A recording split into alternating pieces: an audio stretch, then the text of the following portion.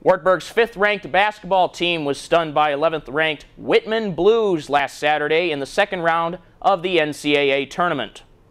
Wartburg got off to a hot start, leading by 8 at the half. The Knights held Whitman to 28.5% in the first 20 minutes. Even with the 8-point lead at half, Whitman bounced back late in the game. 2 free throws with a minute and 22 seconds left in the game would set up for a thrilling finish for the Blues. With 35 seconds remaining, Wartburg's Torrey Hazard kept it interesting by hitting a layup, making it a 1-point lead. Whitman then forced the Knights into foul trouble and went on to seal the deal. Despite the loss, Torrey Hazard led the Knights with 15 points, while Amanda Brainerd followed with 14.